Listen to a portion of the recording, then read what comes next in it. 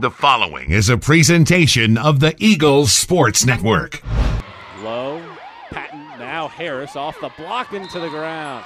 Deflected off of the hands of Gill. And just deflected over toward the sidelines, and Natalie Harris has her second kill of the match. Eagles have yet to make an attack error in this one.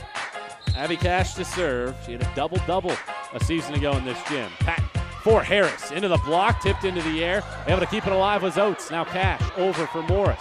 Patton will go outside for Molly Locke. She puts it away. Locke with her fifth kill of the match. And the Eagles take the opening set by 10. Fairley serves this ball just off the top of the tape. Hustling back there is Mentz to keep it alive. That's got a shot to go through the hoop, and it does. And the fans with a very nice applause.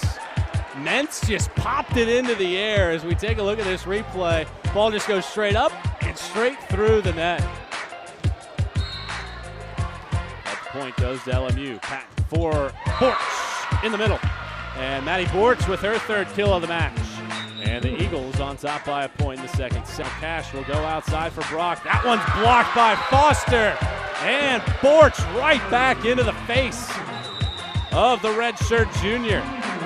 4 unanswered for the Eagles, and timeout, Lincoln Memorial. 5-point Carson-Newman lead. Patton will go for Fairley, rotating behind Harris, and she puts it away.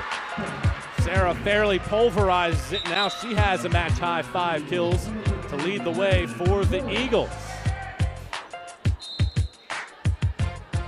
And then sends it for Fairley. Fairley, Patton for Locke, throwing it in the back corner, and Carson-Newman gets the point as Molly Locke finds the surface for the 7th time in the match. And Mentz to serve. Mentz for Locke. Now Patton an opportunity for the senior Locke, and she puts it in play in the back corner. That stops a 5-0 LMU spurt. And the senior from College Grove gets her 9th kill of the match, just over the head of Whitaker, who is bailing. Zybert serves. Whitaker. Cash will go backside for Fleeman. Locke's there. Patton will go over on 2. Cash is there. Whitaker, now Cash will just set it right toward Locke. Patton will go outside for Fairley. Punched at it with her right hand. Then Cash will go for Brock. Brock off the tip. Zybert's there. Patton will bump set it for Locke out of the back row. Holland an overpass here. Borch cannot put it away. Ball's bumped over for Zybert. Now Patton for Borch, and she absolutely hammers it to the surface. What a swing by the junior. And the Eagles down by just 3, and a timeout, Jenny Michael. You see Borch just getting up and just absolutely hammering it. The hardest swing we've seen in this contest. The Borch kill. It's Locke. Patton will go backside for Borch, who just rolls it over. Whitaker for Holland. Holland gets a swing on it. Patton will bump it. Low. Outside for Fairley. Fairley off of the block, and then off of the hand of Whitaker, and then bumped into the air by Jenny Michael. She doesn't count, however, and the Eagles get the kill. It's Sarah Fairley 16th. Fairley serves.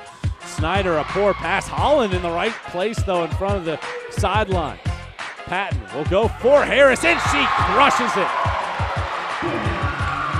Natalie Harris with 11 kills in the match forces a timeout from Jenny Michael.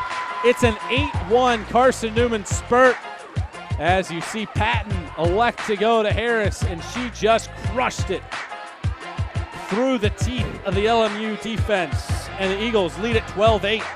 Fans rise in unison across Holt Fieldhouse. Baseball team making some noise in the top right-hand corner as Lowe hesitant to play it and then had to get it to Locke. Barely a swing. Outside set for Brock. It's blocked by Patton, and then Locke swings and gets the kill. Molly Locke ran into Natalie Harris, but Locke gets into double figures and kills with her 10th, and the Eagles take the 5th set 15-9.